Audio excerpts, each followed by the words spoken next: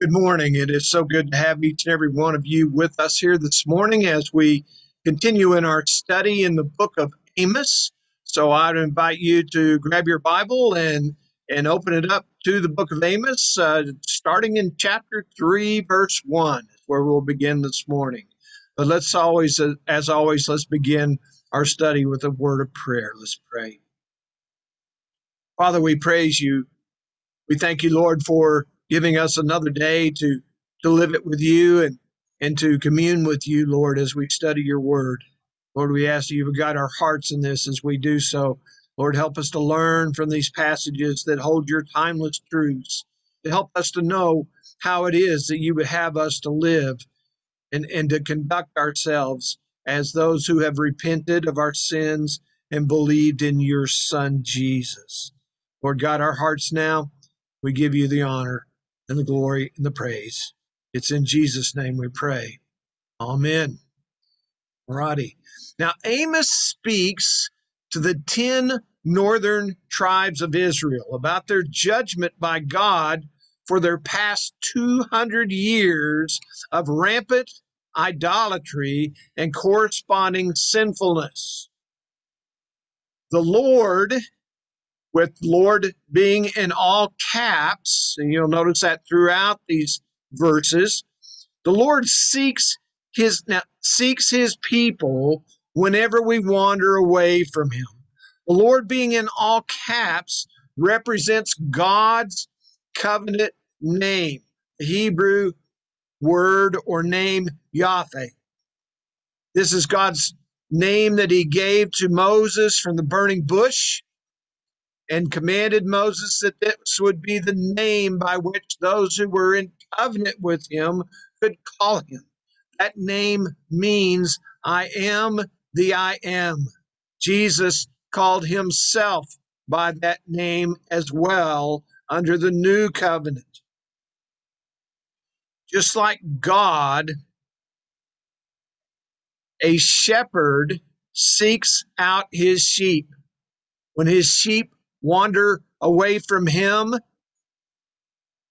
the sheep being the ones that he cares about the most, the ones he wants to guide and protect, when they wander away from him, the shepherd goes and finds his sheep and brings them back to safety.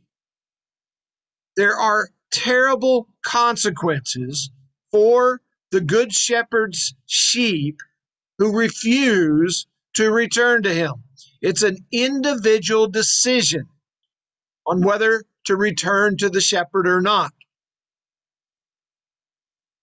Those who do not return will fall outside of the shepherd's blessings and his protection, and they will perish.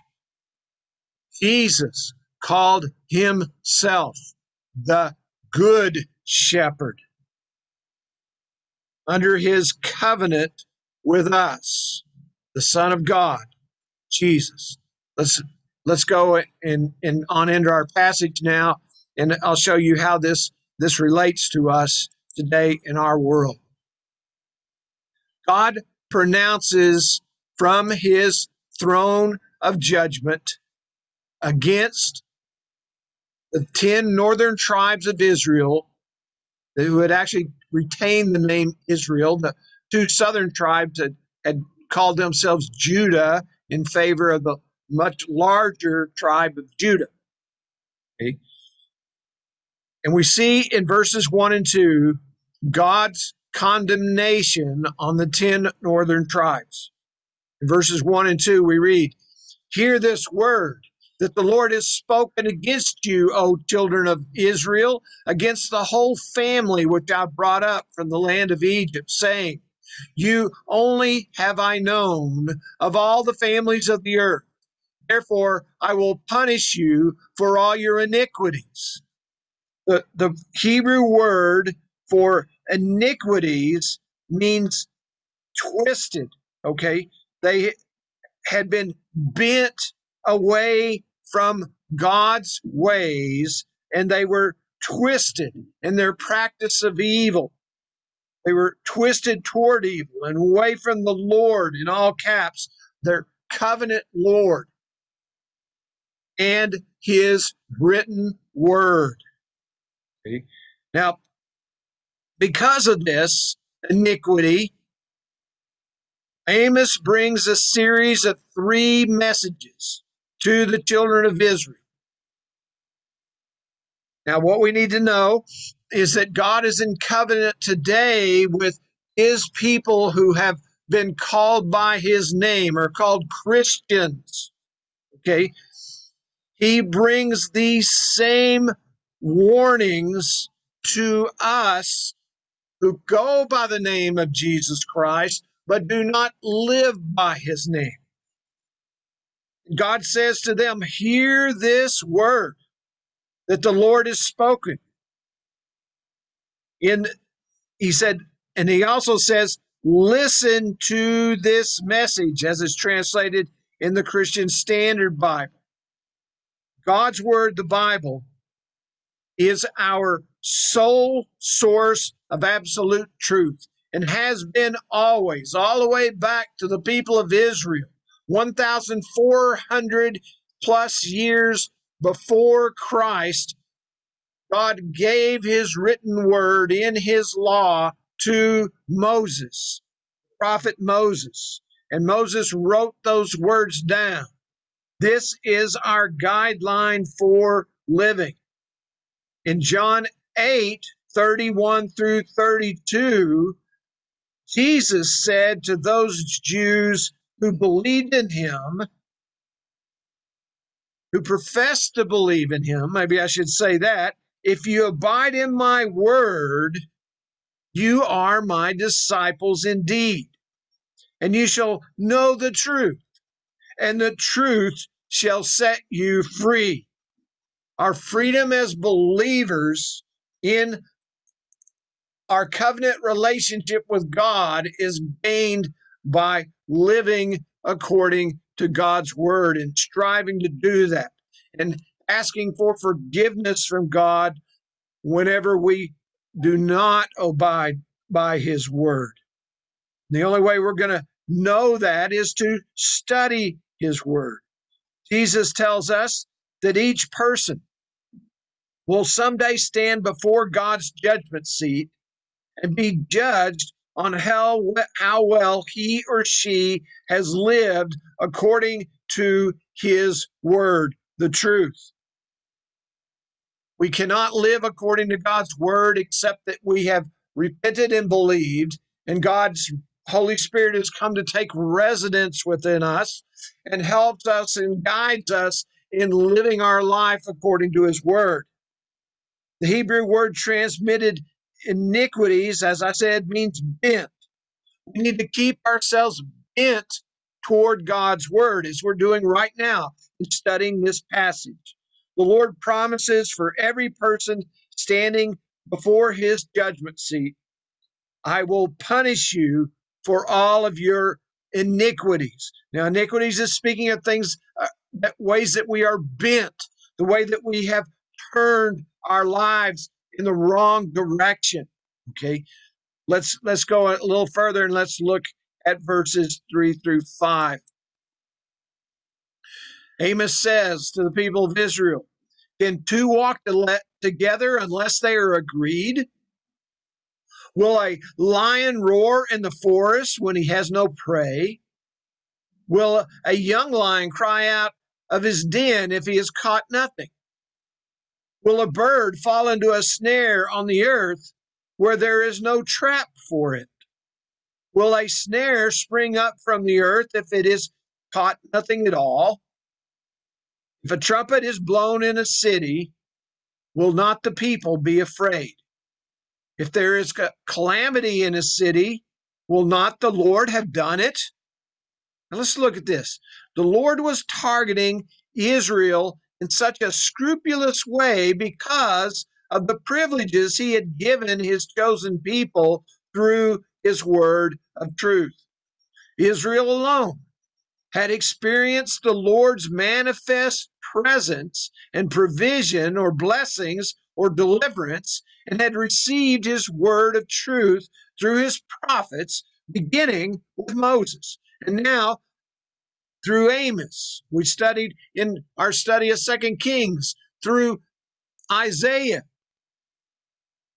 These prophets bring the word of God to our hearts and our minds and expose our bents, the way we're bent in the way we live our lives. The Lord asked Israel 7 rhetorical questions with obvious answers. The 7th question, verse 6, reveals that God himself would cause the calamities brought with the Assyrian armies as his instruments of judgment against Israel's iniquities and against his written word of truth, the law. Why? Because they would not repent. They would not turn themselves back to the Lord and seek to live life his ways. The Lord asks these questions, and he says, if a trumpet is blown in a city, will not the people be afraid? If there is a calamity in a city, will not the Lord have done it? In the ancient world, the sounding of a horn had an immediate fear-inducing impact. We see that spoken of in Leviticus 25:9. Military leaders used to blast a ram's horn to direct their warriors during an attack and during a war. We see that in Joel 2:15. For citizens huddled inside the city walls for safety, the bellowing sound meant only one thing. The enemy was striking.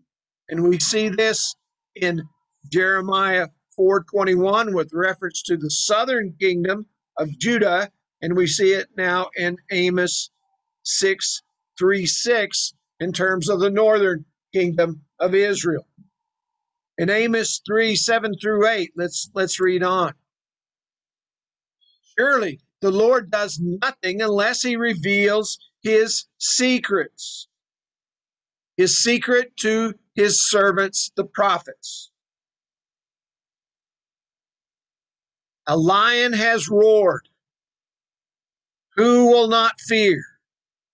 The Lord God has spoken, but who can prophesy? The prophet Amos continues with this series of rhetorical questions, begun in verse 3, designed to convince his hearers that the Lord was warning them of a coming judgment if they did not respond promptly and appropriately by repenting, turning back to God. Okay? The Lord God's righteous judgment would result in disasters of which God's people should be made fully aware, as written in the law of God. And we see in Leviticus chapter 26 and Deuteronomy 28, approximately 600 years previous to this, as the prophet Moses speaks to the people of Israel before they entered into their promised land. Now that they are there, 10 of the 12 tribes have wandered dramatically astray from God and were bent away from God. Okay, and so let's look at a few of these and see what God told them 600 years previously through the prophet Moses.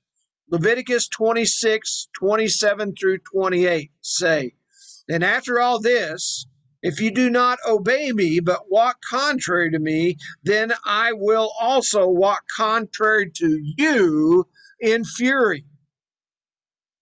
And I, even I, will chastise you 7 times for your sins. Now, the number 7 times means God will in his judgment, he will deal out punishment that corresponds with the sins that were committed. Okay? Now you got to remember that God is a holy God. He is perfectly righteous. So any sin that a person commits willfully in refusal to repent or confess this sin to God will be met with a resounding judgment. That judgment is going to be death or separation from the holy God. The prophet Moses in Leviticus 26, 27, and 28 wrote of diseases that were sent from God. Let's look at that. And after all this, if you do not obey me, but walk contrary to me, then I also will walk contrary to you in fury, and I will chastise you 7 times for your sins. Now we go down to Deuteronomy 28:22, and the prophet Moses wrote of terrible diseases sent from God. Let me read that to you. The Lord will strike you with consumption, with fever, with inflammation, with severe burning fever, with the sword, with scorching, and with mildew, and they shall pursue you until you perish.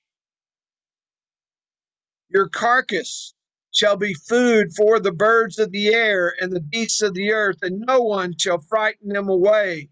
The Lord will strike you with boils of Egypt from a foreign country. In other words, God will strike us with a disease from a foreign country. Does that sound familiar?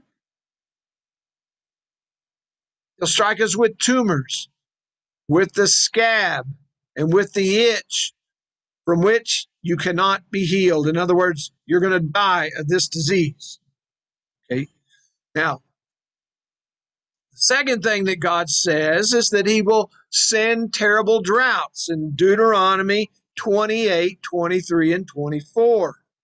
God says, and your heavens, which are over your head, shall be bronze, and the earth which is under you shall be iron. The Lord will change the rain of your land to powder and dust. From heaven it shall come down upon you until you are destroyed. The United States of America has been under a terrible drought for the last 5 or 6 years. Sign from God? Very possibly. Next thing God promises, the third thing he promises is God will place over you political leaders who will make foolish and disastrous decisions. Deuteronomy 28, 28 through 29. Does that sound familiar? Politicians who make foolish and disastrous decisions. The Lord will strike you with madness and blindness and confusion of heart. And you shall grope at noonday as a blind man gropes in darkness. You shall not prosper in your ways. You shall only be oppressed and plundered continually, and no one shall save you. Finally, in Leviticus 26, 29 through 30, God will allow invading armies to come into your land and shall place your cities under siege. In Leviticus 26, 31 through 32, it goes on to tell us that the invading army shall destroy your cities and kill your people, taking your lands and homes and live in them. Leviticus 26, 33, God says, I will scatter you among the nations. And in Deuteronomy 28, 32 through 33, God says that your sons and your daughters shall be given to other people, and your eyes shall not look and fall with longing for them all day long. And there shall be no strength in your hand. A nation whom you have not known shall eat the fruit of your land and the produce of your labor, and you shall be only oppressed and crushed continually. Let's come down and look at verse 7. Surely the Lord God does nothing unless he reveals his secret to his servants, the prophets. We were just reading from the writings of the prophet Moses to the people of Israel before they even entered into their promised land. But now that they've been in their promised land for over 600 years, the Lord reminds them of this, that he has sent prophets. The Lord would be faithful to his word in judging his people's persistent disobedience. But he would also act righteously in warning his people through his servants, the prophets. The scriptures, preserved and taught by the priests, were an essential means of keeping God's instruction before his people. We said that in Ezekiel 44 and Malachi 2. But God has revealed his secret to spirit-filled prophets, as we see in Nehemiah 9:30. Now in verse 8, God asks, a lion has roared, who will not fear? The Lord has spoken, who can but prophesy? Amos echoed chapter 1, verse 2, where we looked last week, and he announced the lion has roared. If the Israelites had any spiritual discernment, they would realize the urgency of the 8th century prophets that were going to come in sequence. First Amos, then Jonah, then Hosea, then Micah, and then Isaiah. If the people were wise, they would fear their warnings from God as the lion roars from Jerusalem, as we saw in last week's lesson, as God roars from his temple in judgment over the northern kingdom. Let's come down to verses 9 through 10, chapter 3. Proclaim in the palaces of Ashdod and in the palaces of the land of Egypt, and say, assemble on the mountains of Samaria. See great tumults in her midst, and the oppressed within her, for they do not do what is right, says the Lord, who store up violence and robbery in their palaces. Now, Ashdod was one of the largest cities of Philistia, which run along the western and southern borders of Judah and Dan. Egypt was south of Judah and Simeon. These pagan nations of Philistia and Egypt worshipped idols. There was no doubt about that. Many idols. And they do not know the written word of God that he has given to his covenant people, Israel. The pagan nations can be expected to be violent and to enslave and oppress the poor. It's just like Russia today.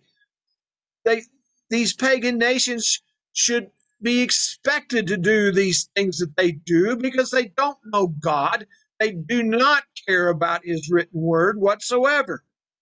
They cannot practice righteousness because they do not know right from wrong. They practice violence and robbery while they live in palaces on the money they have stolen from the poor. Verse 11, therefore, thus says the Lord God, an adversary shall be all around the land.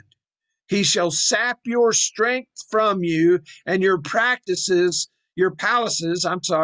shall be plundered. God produces and pronounces that an adversary shall be all around the land of Israel while they are in their sinful state. The only time that they weren't that way was during the times of David and the early years of Solomon.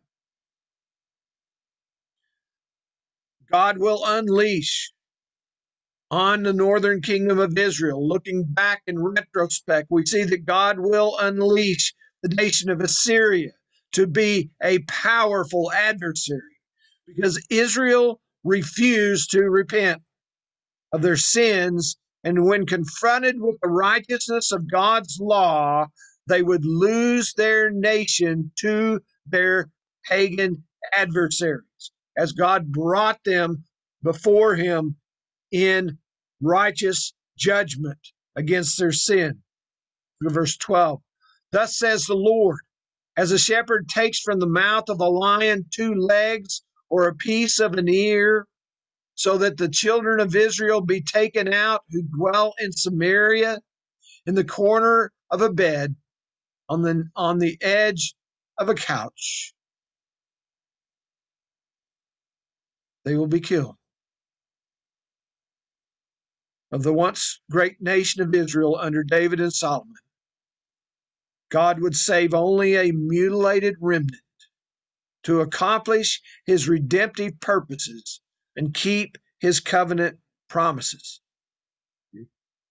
The greatest of those covenant promises is that this small remnant of Israel within Judah, not the entire tribe of Judah, but some small remnant that he would preserve, through this small remnant of Judah, God would bring his promised Messiah. We see that promise spoken by Jacob as he's blessing his sons. He comes to his son Judah, and he pronounces in Genesis 49, 9 through 10, that through Judah, the tribe of Judah, would come the Lion of Judah, the Lion that would roar, the Lion that would pronounce judgment, the Messiah, the Christ, the Son of God, Jesus. Come down to verse 13. Hear and testify against the house of Jacob, says the Lord God, the God of hosts. That word host can be translated armies. Okay, God is in control of all things in the heavens and on the earth, and he does certainly control world events even in our day. Know that nothing happens except that God has allowed it. In Amos 3:9, the dual commands to hear and testify are directed to the pagan nations of Philistia and Egypt. These witnesses from Israel are called to stand and to testify to the Lord's case against the house of Jacob, Israel. And these witnesses now, oddly enough, are pagan nations that God is going to use according to his purpose to administer justice against his covenant people who have turned away from him and refused to follow him and refused to obey his written word. The charges that God brings are summarized in verse 10. For they do not know to do right, says the Lord, who store up violence and robbery in their palaces. The punishment is described now in verses 11 through 15. The judgment is the declaration of the Lord God, the God of hosts. Let's look at verse 14. This is God's judgment, his declaration, that in the day I punish Israel for their transgressions, I will also visit destruction on the altars of Bethel, and the horns of the altar shall be cut off and fall to the ground. Consistent with his title, the Lord Yahweh would summon violent forces to bring justice to bear against Israel. This is a reference to the sanctuaries, to the golden calves built at Bethel and Dan by Jeroboam. When the northern 10 tribes broke away from Judah and Benjamin in the south, apparently the sanctuary of Dan had already been destroyed when Aram took control of the northern parts of Israel, because it's no longer mentioned after that. The sanctuary at Bethel became a royal sanctuary. Its priesthood was not the tribe of Levi and the descendants of Aaron as commanded by God's law in his tabernacle or his temple or his place of residence. Okay. The priests at Bethel and Dan were supported by the kings of Israel, of the 10 northern tribes, the first one being King Jeroboam. Even the last refuge of a condemned man. Now, let me talk to you a minute. The altar in the temple of God, where sacrifices of animals were accepted by God on that altar as forgiveness of sin. If a person was being judged unjustly, he could run into the temple and he could grab a hold of the horns of that altar where he had personally offered his sacrifice for his sins, knowing that he's forgiven by God for his sins. He could hold on to that altar and claim that forgiveness. And he was not supposed to be killed when he was holding on to the altar of God. But God says that that doesn't work for these pagan altars that the people of Israel built in Dan and Bethel, because they were made to idols. And the sacrifices offered in those altars meant nothing. And God said he would break off the horns. So there was nothing for a person to grab a hold of and claim to be forgiven by God. Not on those altars. Are you understanding it? The picture God paints. Now let's come down to verse 15. I will destroy the winter house along with the summer house. The houses of ivory shall perish, and the great houses shall have an end, says the Lord. Implied in this charge against those who were wealthy and owned 2 residences was the likelihood that the wealthy landowners had gained at least one of their properties by defrauding a less wealthy Israelite landowner of family lands. Now, let me tell you why that's probably true. When the people of Israel all came into their promised land, each family was given a piece of land in Israel, and all the land was divided up amongst families. And that family was to hold on to that land forever. It was their promised land, their promised piece of property. And somebody else had another home in another part of Israel that was on another piece of land. It belonged to somebody else. It didn't belong to that person. Okay, you understand? Follow me? So the Lord declared that unjust manipulations arranged between greedy elite and an equally corrupt judge would not stand in the courts of God. These were great, quote, great houses, but like everything on earth, they were going to pass away. They would pass under God's judgment. Jesus said in Luke 21:33, heaven and earth will pass away, but my words will not pass away. John 3:16. For God so loved the world that he gave his one and only Son, that whosoever believes in him shall not perish, but have eternal life. That's God's words, which will not pass away. Lean on those. Believe those. Let's go to chapter 4 now and look at verse 1. Hear this word, you cows of Bashan, who are on the mountains of Samaria, who oppose the poor, who crush the needy, who say to their husbands, bring wine, let us drink. By the words, you cows, connected with the Lord God, is referring to the women of Samaria, pointing to their personal indulgences at the expense of others, which God would judge. The Lord God was going to exact punishment on these women for their indulgences by addressing the wealthy women of Samaria as "you cows of Bashan." We see Amos's agrarian culture.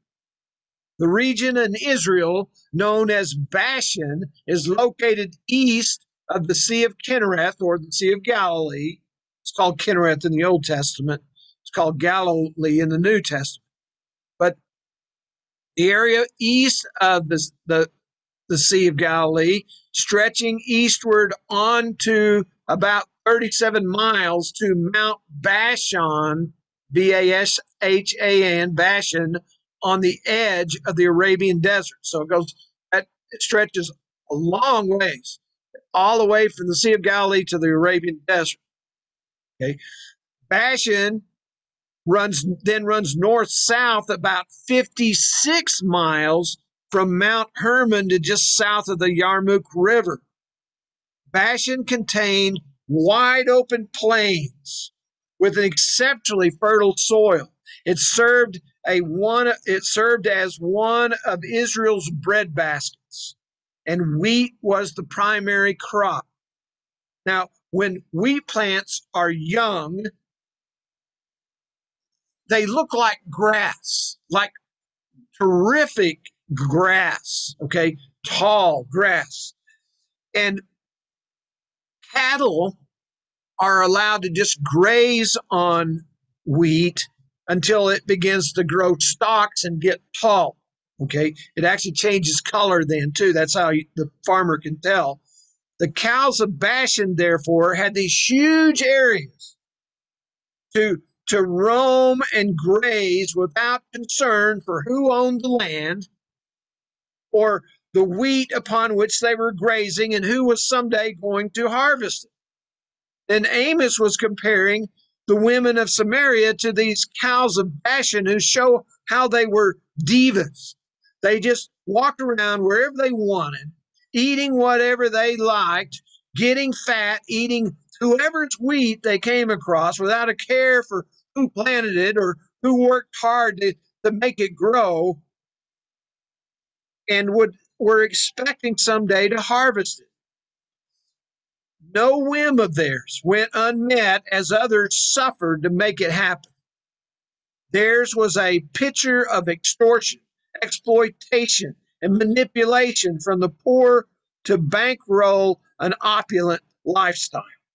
Amos depicted these women as overbearing housewives, commanding their husbands to bring them wheat they desired, no matter what the expense or means of getting it. While these women may not have been the ones physically taking money and possessions from the poor, they were just as guilty as their husbands for the demands they made to support their diva lifestyles. And the same condemnation came from God on the husband as well as the wife. Now, the Greek human philosopher Epicurus would centuries later express this same unavoidable truth lived out among the unbelieving world where he lived, proclaiming, "Eat, drink, and be merry, for tomorrow you die." That's all life, the only meaning that life has to the person who does not repent and believe in the Lord Jesus Christ has no other meaning in life other than that. Let's go down and look at verses 2 and 3. Lord God has sworn by his holiness, behold, the days shall come upon you when he will take you away with fishhooks, and your posterity with fishhooks, and you will go out through broken walls, each one straight ahead of her, and you will be cast into Harmon, says the Lord. Note, the Lord God has sworn by his holiness. These judgments against Israel that Amos was prophesying are made in God's perfect righteousness. The Lord says, behold, the day shall come upon you when he will take away with fish hooks your posterity, and with fish hooks. This has been interpreted in a number of ways, depending upon the interpretation of the Hebrew. Okay, the women would be carried away. One interpretation is the women would be carried away in boats. So this word is translated fish hooks in my translation, might be translated boats. Okay, the woman, another translation of that word is pots and baskets. The women will be carried away in pots or baskets, like you would use to carry fish to market. Now, this interpretation would mean the women would be carried off into captivity, or their corpses would be carried away like fish is in pots and baskets. The women would be dragged away by ropes, is another interpretation. The Hebrew word that we're looking at here can also be translated hooks or fish hooks, stating that the women would be pierced by hooks with ropes attached, by which they would be taken away into captivity. The Assyrians sometimes were known to put rings in the noses or the lips of their captives and hooked ropes or chains to them as they led their captives away. Keeping with cows of Bashan, this phrase could be referring to barbed cattle prods used to drive cattle. Fish hooks may be used metaphorically, saying the women had been caught like fish on hooks. The hooks may be metaphorically referring to butchered cattle hanging on hooks. The Assyrian propensity for impaling their captives may support this notion. In any of these cases, the people of Amos's day fully understood what he meant because they had heard the reputation of the Assyrians. Verse number 3, you will go out through broken walls, each one straight ahead of her, and you will be cast into Harmon, says the Lord, like Jezebel before them. These divas of Samaria would suffer, as we saw in 2 Kings 9:30 through 37. Some would perish, while others would be driven into exile. The walls that once stood in testimony of their wealth and glory would have such large breaches in them that the women would be driven straight out of the city through gaping holes.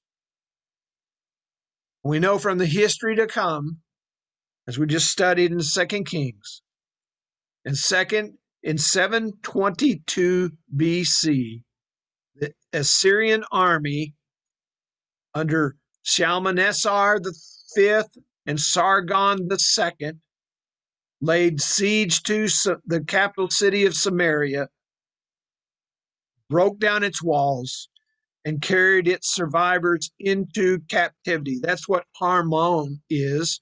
It is a place where many of these were taken into captivity. That's in 2 Kings 17, if you want to go read about it. Amos 4:4 through 5 speaks about hollow worship. Many people are religious, but they have never repented of their sins and placed their faith and their trust in Jesus, the Messiah, the Son of God, the Savior. Okay? They just go through hollow worship, thinking hollow worship will save them. Let's see what Amos says about hollow worship. Come to Bethel and transgress. At Gilgal, multiply transgressions. Bring your sacrifices every morning, your tithes every 3 days. Offer a sacrifice of thanksgiving with leaven. Proclaim and announce the free will offerings, for this you love, you children of Israel, says the Lord God. A second offense before the Lord God was Israel's worship had become superficial and self-exalting and had nothing to do with their covenant God, Yahweh. Amos mockingly called the people of Israel to come to Bethel so that they could continue to transgress God's laws. People busily hurried in religious activities as they thronged to their places of worship. Every morning they offered their sacrifices on their high places before their idols. These sacrifices were supposed to be made for the atonement of their sins and to symbolize their fellowship with God through the forgiveness of their sins. God's law, first of all, does not require daily sacrifices.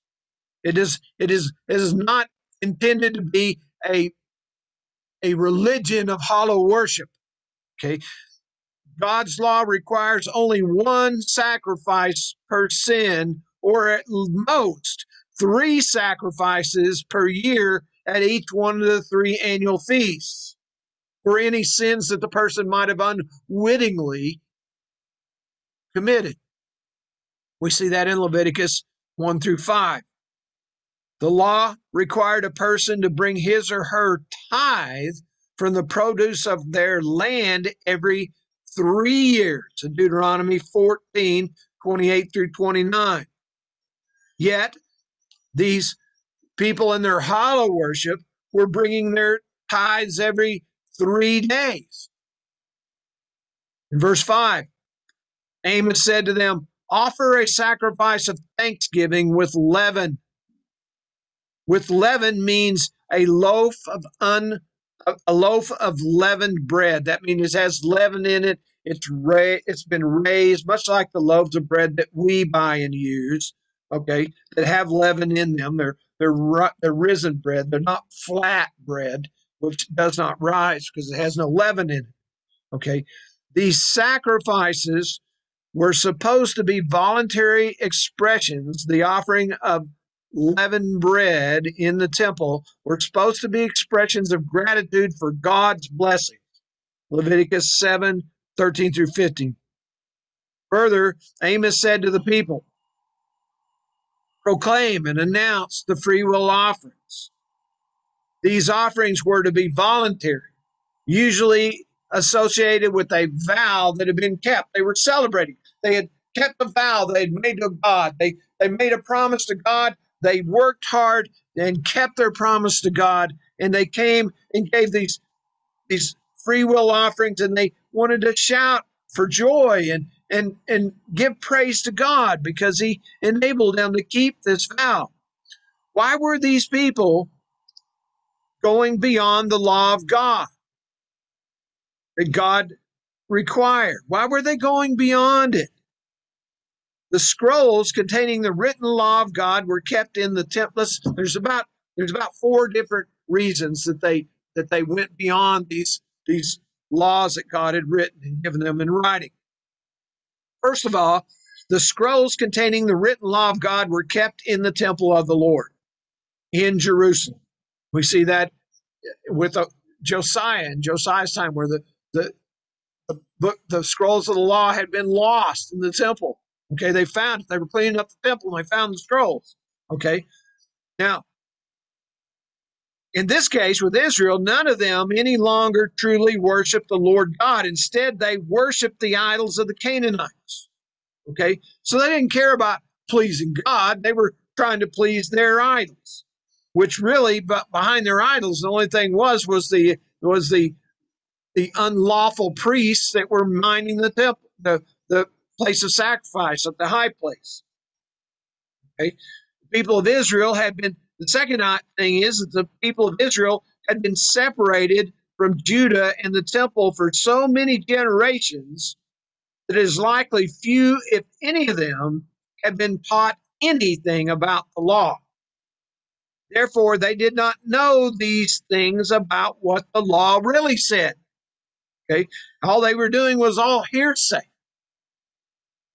Third thing is, for for them in Israel, their acts of worship were about drawing attention and glory to themselves. So the more of these things, quote, religious things that they did, the more righteous they appeared. Okay. And the fourth thing is, fourth possibility, they had no personal relationship with the Lord God. And this is the clincher. Okay. They had no personal relationship with the Lord God, with Yahweh, their Lord, their Adonai. So they were preoccupied with religious ceremonies and had no convictions at all given to them by God's Holy Spirit. The Bible says that God in the day of judgment will say to people like that, "Depart from me, I never knew you." His Holy Spirit had never been in residence in them. They had never repented to God and truly believed in him. So God never knew them. And they were not being led by the Holy Spirit. They were being led by a religious set of rules. Notice that Amos did not even mention any kinds of guilt offerings or sin offerings. Further evidence that there was no personal relationship with the living God through his Spirit for any one of these people. They didn't know when they sinned because they had no relationship with God. So look at verse 6. Now, the Lord says that there are 7 ways that the Lord had already, at the time of Jeroboam II and at the time of Amos, there were 7 ways that the Lord had already responded to Israel's faithfulness according to the law. And they should have seen these things as warnings. And they should have responded by humbling themselves before God and repenting of their sins. Okay? Look at verse 6. God says, "Also I gave you cleanness of teeth in all your cities, and lack of bread in all your places. Yet you have not returned to me, says the Lord." So the first thing, the first of the 7 ways that God had responded to Israel's unfaithfulness is God had given Israel absolutely nothing to eat. Okay? He had brought a time when they didn't have food. Cleanness of teeth is a vivid way of describing a nationwide famine. Remember Deuteronomy 28, 47 through 48, which we looked at right at the beginning?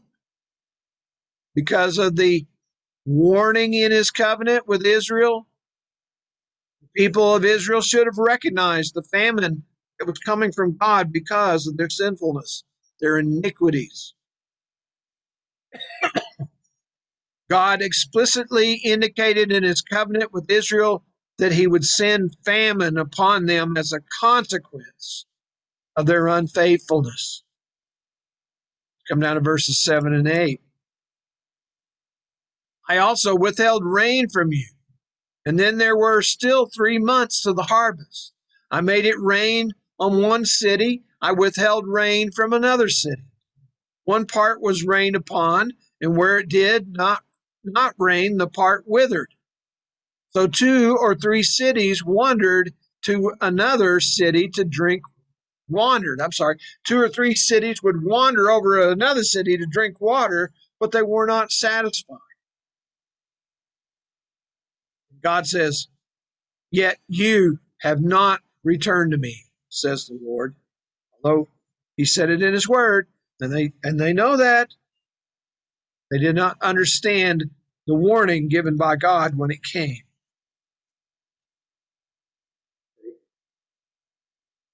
So the second thing that God did was a lack of rain at a time that they needed it most. Okay. Harvest season, what we see there, to understand these verses better, the harvest seasons of barley, when wheat came, those came through the months of May and early June. A lack of water for 3 months prior to the harvest meant their crops would fail. God had warned them of this consequence for their unfaithfulness in his covenant in Deuteronomy 28, 23, and 24. Furthermore, God sent rain on some fields and not on others. Yet, God says, you have not returned to me, says the Lord, even though I showed you these evidences that I was judging you.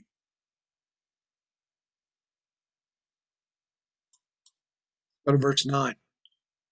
God says, I blasted you with blight and mildew when your gardens increased, your vineyards, your fig trees, and your olive trees. The locust devoured them, yet you have not returned to me, says the Lord.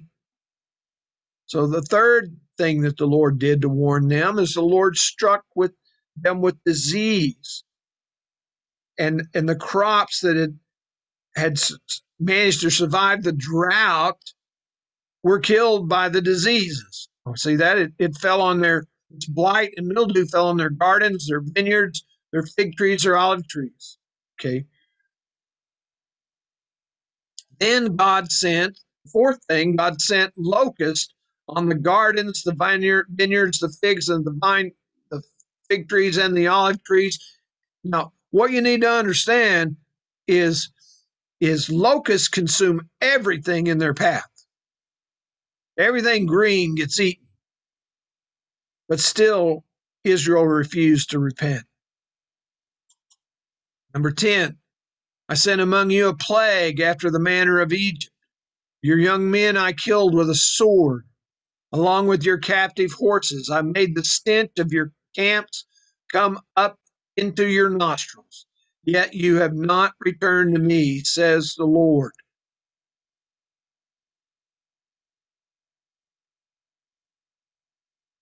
Verse 10, the Lord struck Israel with a terrible plague.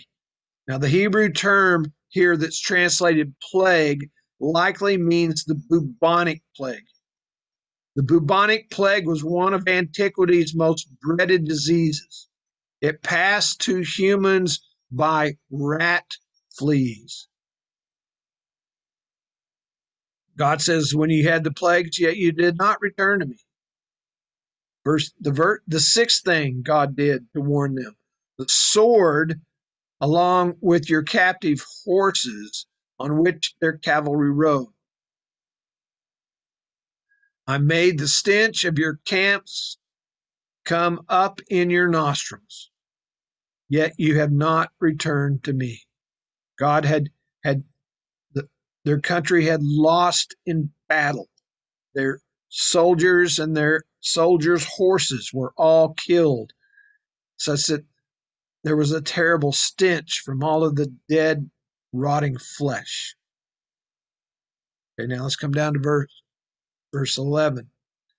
God says, I withdrew some of you as God overthrew Sodom and Gomorrah. And you were a firebrand plucked from the burning. Yet you have not returned to me, says the Lord. Now, the seventh thing that God did as a warning is he overthrew some parts of Israel, just like he did Sodom and Gomorrah. Excuse me. And he says, you were like a firebrand plucked from the burning.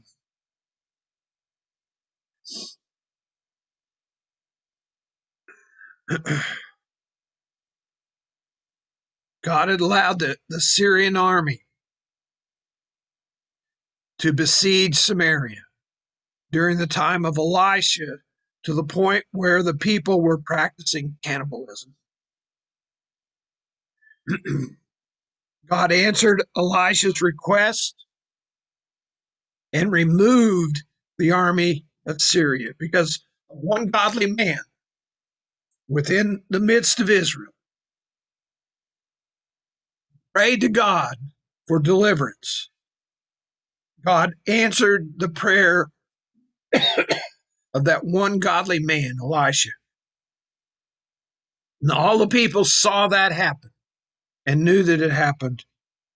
And God says, yet you have not returned to me, says the Lord. down to verse 12. Therefore, thus will I do to you, O Israel, because I will do this to you. Prepare to meet your God, O Israel. For behold, he who forms mountains and creates the wind, who declares to man what this thought is, and makes the morning darkness, who treads the high places of the earth. The Lord God of hosts is his name. Amos challenged the Israelites to prepare to meet your God, your perfectly righteous, holy God. Because of their self-centeredness and their refusal to return to the Lord so many times in the past, there would be no more warnings and no more opportunities. Their unwillingness to return to their God would result in their God coming to them in judgment. Israel's God was one who created the mountains and the wind, who makes the darkness turn to dawn, and who treads the high places of the earth. Israel would realize their blunder only when the God of hosts came to meet them in judgment and wage war against his rebellious people. United States of America, we need to know that God has warned us. 9/11 was a warning. These droughts we've been having are a warning. These politicians that we have elected who are committing crazy, stupid things, that is a warning. We need to know that COVID was a warning. God is showing us with these same warnings that are in his word. We as a people need to repent of our sinfulness and believe in our Savior, our one and only Savior sent from God, the Lord Jesus Christ, to be forgiven by God of our sins. Then we will be able to walk in his Spirit and live the way that he wants us to live. Otherwise, we don't even know what God wants. Let's pray. Father, we praise your holy name. We thank you, Lord, for speaking to us this morning. These are hard words to hear. They're difficult for each and every one of us to hear the words and to put these ideas in order in our mind. Lord, we don't want to believe that it's true, but Lord, we see the truth written on the very pages of your word. Lord, we ask that you would guide our hearts, Lord, and help us each to understand what you speak to us individually. Lord, show us our sinfulness. Lord, convict us to turn away from our sinfulness and to bend ourselves, our ear closely to you and listen to your commands and do your will in our lives. Lord, change us from the inside out according to our faith in your Son, our Messiah, our Lord Jesus Christ. And we ask all these things, Lord Jesus, in your great name. Amen. So good to have each and every one of you here with us this morning. Hope to see you again next week. Same time, same place. God bless you. Follow him closely. Listen to his voice. Talk to you later.